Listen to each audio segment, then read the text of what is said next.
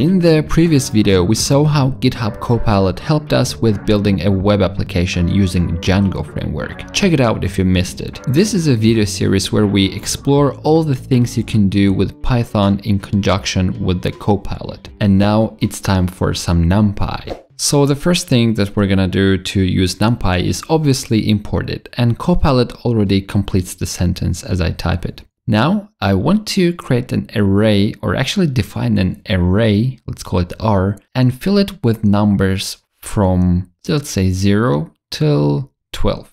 Yeah, and I press enter and now tab, and GitHub Copilot writes np.arrange with a 13 inside, and it's basically the same as you can see in the comment on the right. By the way, Copilot wrote this comment itself.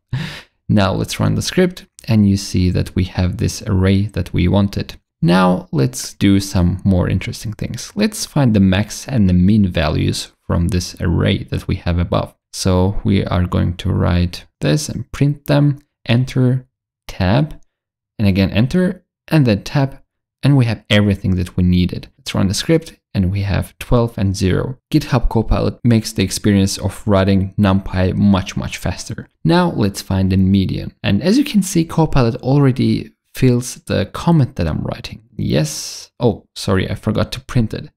P, and it already fills up the print statement.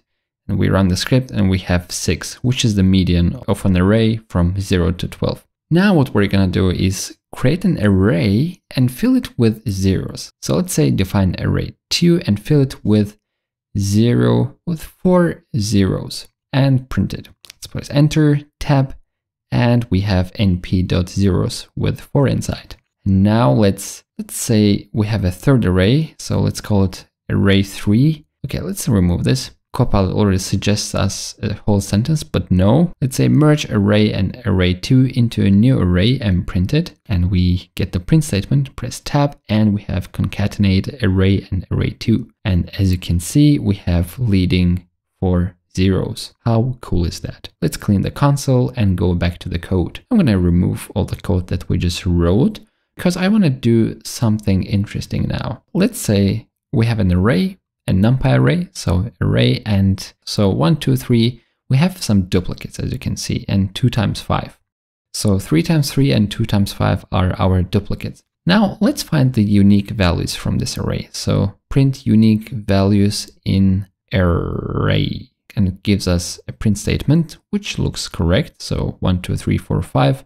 These are basically the unique numbers except for those duplicates. Now how about we find the duplicate ones inside? Can Copilot do this? Well, this kind of seems correct, although Copilot hard-coded 3 and 5 in an array. Well, it gives us kind of booleans of 3 times true and 2 times true at the end, and it seems like it found simply the indexes of number 3 and 5 in the whole array. That's not quite what we wanted, but seems like that's the best thing that GitHub Copilot can suggest. Okay, so let's say we are gonna try to find the indexes of these 3 and 5 indexes and their values. Now Copilot suggests np-where, but that's also not what we wanted. Can we do it in a for loop and kind of find their values? So as soon as I type 4, GitHub already completes the whole for loop. Now I'm gonna create a new array. Let's call it array 2,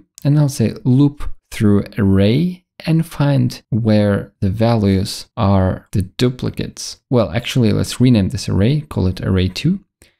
And also in the print statement and then a comment. So loop through array 2 and find where values is true. And of course related to the first array. Yes. And press enter and press tab. Okay, it looks like it's gonna work.